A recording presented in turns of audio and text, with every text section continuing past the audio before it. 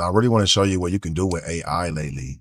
Its capabilities of doing video generation has literally went to the next level.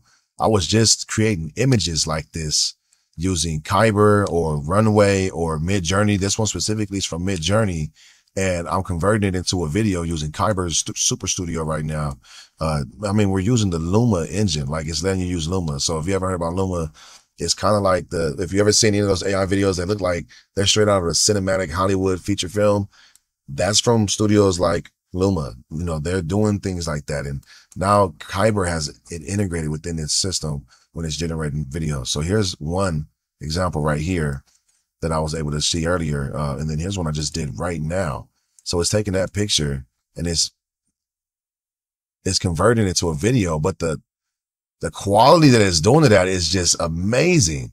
So look, that's just these two. Here's another one with a spaceman. Or actually, here's one of a clone of me. Now, I tried to get him playing the piano, but he's just bobbing his head. Now, never mind the piano aspect of it, but him with his head nodding and just like chilling and vibing like that in the studio. Come on, that's on point. That's on point. Just not too long ago, you couldn't really generate something that good quality. Now, I tried to do a spaceman.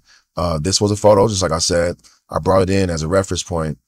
I could have just prompt and just text some things to get a generation, but I brought a photo for these.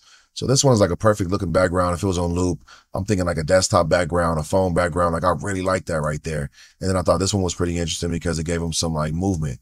I wanted to see if we can get him to move. And you know, it gave him a little bit of movement. His hand was jacked up. All I did was regenerate once more. And then we got this perfect parallaxing, like realistic movement. Like he's actually floating in space here. You know, I'm really able to get kind of what I want as long as I dial in more and more. And even if I don't, like, I didn't even do that to this one. I just literally pressed the button again and generate again. And it did it in a way that I like this time. So, I mean, I got more to show you. This one really blew my mind. This is probably my favorite one this far. Talk about the start of it, like an opening shot to a movie or a short film or a TV show. Like that's perfect in my opinion. My mind is blown just seeing where we are already with this whole AI situation. And here's something a bit more cinematic. We got this mountain peak, drone shot.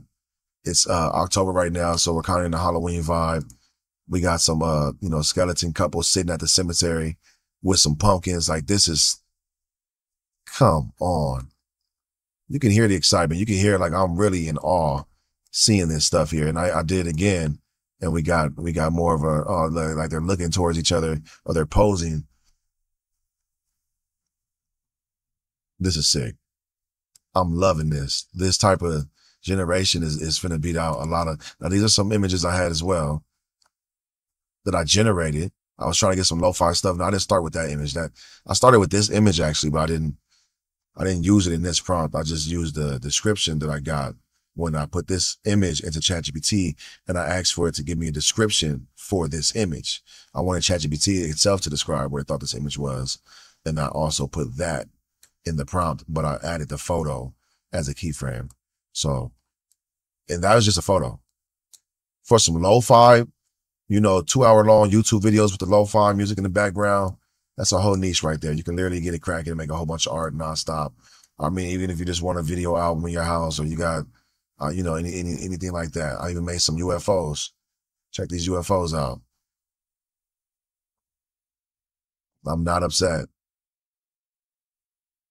I'm not upset. Now, when you're trying to get AI to do a more tedious task, maybe playing the piano, it just hasn't worked out for me yet. I've already tried a couple times. I'm not sure that it's going to be able to keep up with something like playing the piano or, maybe plucking guitar strings. We can even give it a try.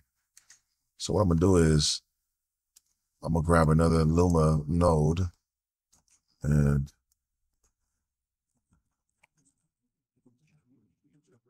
plucking guitar strings.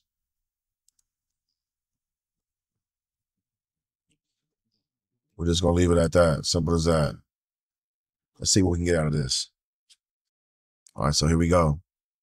So yeah, we got a nice image going on here, but he's just not plucking those. He's not plucking.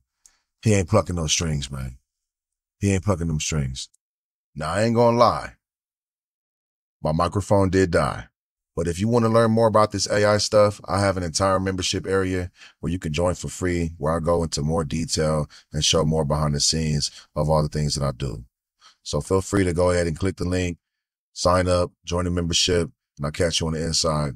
Until I see you there, it's Mike Noel, and I'm out. Yeah. Whoa.